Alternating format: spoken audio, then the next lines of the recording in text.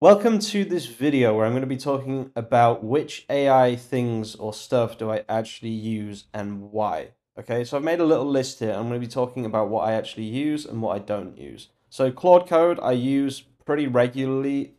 However, I've started using it slightly differently, to be honest with you. I've started using it more for MCPs, more for CLI commands, more for Docker, and more for like things like the discovery period, right? So if I have to, for example, connect to a third-party API, I will give Claude Code the documentation of that third-party API, and I'll tell it to experiment, I'll tell it to make curl requests and understand how it all works, and then make like a basic script. But then from there, if I wanted to actually make an entire project, I would almost definitely use Codex now.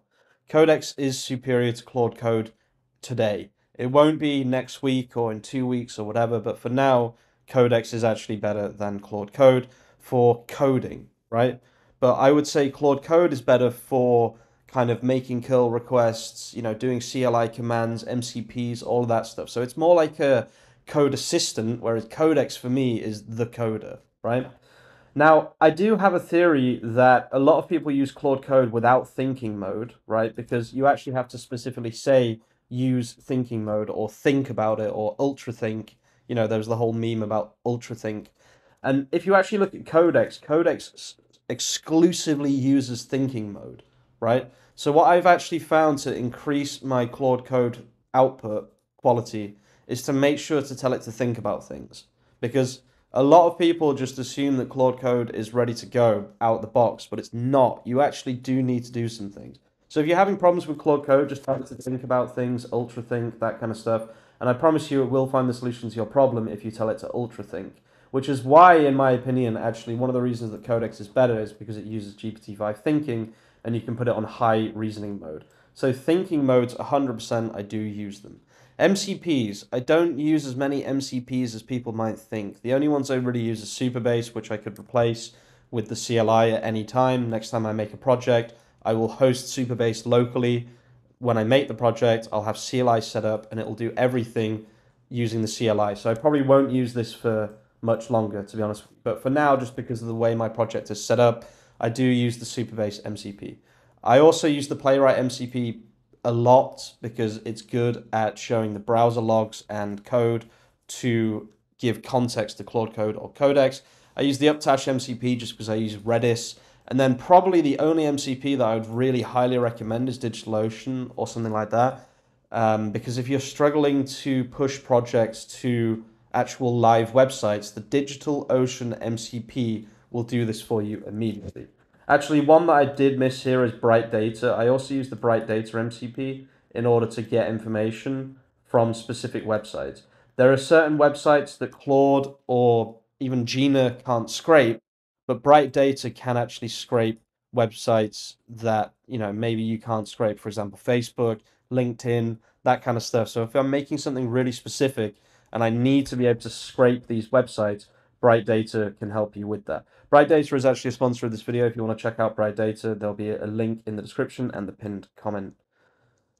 And then let's go on to CLI commands. So I use what I mean by CLI is basically allowing Claude Code to run its own terminal commands, right? So if I want to start a Docker instance, I can say to it, start a Docker instance for WordPress. It will create the files, and then it will actually run Docker Compose up. And then if I need to run like a script inside the Docker container, Claude Code can also do that very well. Now, for this, like I said at the beginning, I would almost exclusively be using Claude Code for that because Codex is not that good at running Docker commands and doing external things. It's very good at coding inwardly, but it's not very good at coding outwardly, like, curl requests and things like that. It's quite slow as well. So definitely Docker is a huge game changer once you actually understand why you're using it. It's massive because you can just it's like a self-contained, it's your project in its own container, so it can very easily be controlled and you can run certain things and it's very, very useful. Obviously GitHub as well, you need to be using GitHub CLI. Now the rest of them on this list, in my opinion, are distractions and they don't actually help in any way, shape or form. Okay? Context engineering, maybe, right? If it might be better to add a specific feature to your AI, context engineering might be okay, but I can almost guarantee that just running Codex on its own is going to be as good, if not better, than running context engineering. Sequential thinking and other behavioral MCPs, I stopped using these a very long time ago. I think they just bulk up the context and they actually make the output worse, not better. Any other AI devs, the only one that I would say that's not on this list, well, there's two actually that I would say are interesting. There's obviously Google, Gemini, which I should have just put here. Gemini, CLI. I think when they release their new model, it will be top notch. It will be amazing for 2 to 3 weeks, and hopefully it'll be free as well. And then the only other one that I'm interested in really is Qwen.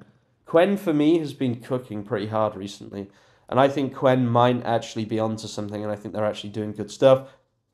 I don't like DeepSeek. I don't really like anything else, but Qwen does seem good. Actually, one more is GLM, what is it? GLM-Z 4.5 or something, or whatever it's called. Also seems pretty interesting from my tests. But to be honest with you, I would only exclusively today, right, be using Claude Code and Codex. I would not use any other AI devs whatsoever. Claude Flow, again, waste of time in my opinion. It just creates absolute crap. Like, it looks cool, don't get me wrong, and I think maybe if the models become super highly intelligent in the future, Claude Flow will be amazing. But yeah, just for now, at least, I'm not using Claude Flow at all. I don't think it's very good in today's state. It just creates bloat and crap, and it does look cool though. And then on the same vein, Claude agents, I just haven't really found a reason big enough to look into these in great detail. Also hooks. I think potentially agents are useful. I'm not using them today, right? Now I'll probably get some flack for this and people will say they're 100% necessary and blah blah blah, but for me I just have found that running Claude Code normally just kind of works with some configuration on, prompting in its memory and things like that. I've just found that this is what works for me. Just a quick side note here, guys. I just Googled AI dev just to make sure I wasn't missing anything. Don't you think it's unfair that Google effectively has made themselves rank #1 here? Is this not monopolist behavior? If you search AI dev, you would expect, to be honest with you, Claude Code to be here. Where the hell is Claude Code? Nah, there's no way like actual natural ranking. Google #1, Google #2. Is that fair? That doesn't really seem fair. Okay, and then yeah, I just did remember another thing. The only other things I use, right? I use ChatGPT every single day for basic questions to help guide me through certain processes. If I can't do something, if I want to think about how to do something. So, for example, I just added WooCommerce to SEO Grove, right?